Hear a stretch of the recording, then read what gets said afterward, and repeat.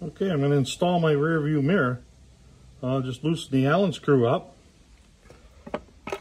Slide the piece out here, and then I put it in the vise and scraped all the old glue off with the razor blade. Now, with the old glue still on the windshield, I like to put a piece of tape where the old one was. Now you can see I'm off a little bit, but that's okay. Now I'll just get this scraped off. All right, apply the cleaner activator to the window and to the button. All right, apply the adhesive. Apply it to the windshield with the round part up. And then I like to put a piece of tape over it and let it sit for a whole day. All right, pull the tape off. Slide the mirror on. Tighten the screw. Tighten the screw.